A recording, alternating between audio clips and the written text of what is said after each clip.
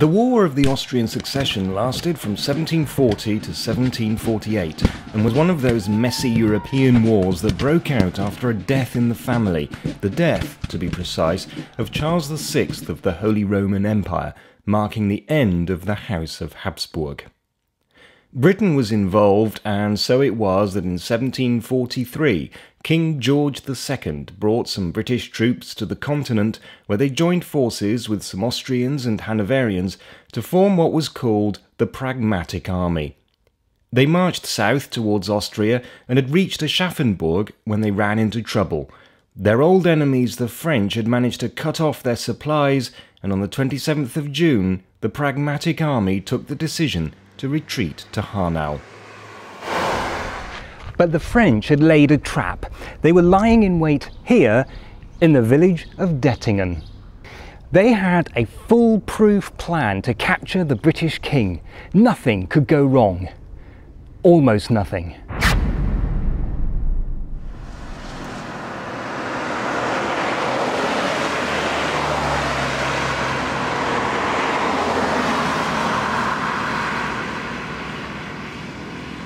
The plan was both clever and simple. The French, led by the Duke of Noailles, occupied the land on one side of the River Main, while the Pragmatic Army were marching along the other side. During the night, Noailles had sent the Duke of Gramont and most of the army across the river on pontoons to occupy Dettingen, leaving the artillery on the left bank. Meanwhile, Noailles would lead a detachment to Aschaffenburg, where they would cross the river and attack the Allies from behind. Now, to get to Hanau, they would have to pass through here. There was nothing else for it. They couldn't go through the thickly wooded uplands of the Spessart forest, and they couldn't cross the river into French-occupied territory. The army was made up of thousands of men and horses as well, so there was nothing else for it. They had to pass through this neck of land, which was described by one soldier as about as wide as a single cannon shot. With the French artillery firing at them from across the river, the Allies' advance was halted. All the French had to do now was to wait for Noailles to catch up. There was no escape.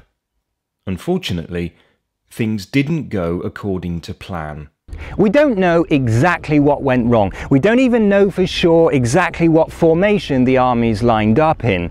And we don't know what Noailles' orders to Gramont were. Most likely they were to stay in Dettingen and wait for the British to attack them. If that's the case, then Gramont either directly disobeyed his orders or failed to keep control of his men. What we do know is that all of a sudden, thousands of French troops came pouring out of the village, almost falling over themselves in their inexperience and impatience. This headlong rush into the arms of their enemy had an unfortunate consequence. The artillery was forced to stop firing. A key component of Noailles' carefully laid trap was gone.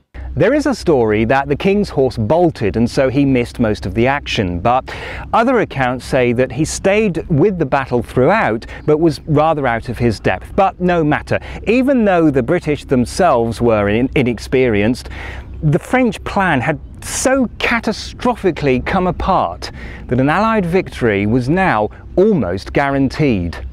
And the Royal Scots Fusiliers had in Sir Andrew Agnew of Lochnaw an unorthodox and experienced commanding officer who knew how to spring a trap of his own. Normally, soldiers being attacked by a cavalry would stand their ground and fight off the enemy with pikes and muskets. Sir Andrew's plan saw the soldiers dividing down the middle, leaving a lane down which the French rode. Sir Andrew had given his men the now legendary order, "Don't shoot until you see the whites of their eyes." And so the French rode on, thinking they were successfully breaking through the lines. But all of a sudden, the Scots Fusiliers turned and fired on them from all sides. It's said that later the king rode up to him and said, "So, Sir Andrew, I hear the French cavalry rode into your regiment today." And it pleased your majesty, but they didn't ride out again. The French beat a hasty retreat back through the village of Dettingen and across the river.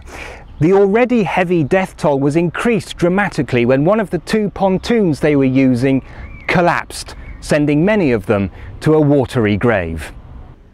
News of the battle was censored by the French, while the British celebrated in style, and Handel composed the Dettingen Te Deum. For the Allies, this victory was a hugely important and significant one. But the war concluded with the Treaty of Aix-la-Chapelle, which ended basically status quo ante bellum, which basically means that everything was put back the way it was before the war. Almost 8 years, nearly 400,000 soldiers dead, and the whole war might just as well not have been fought at all.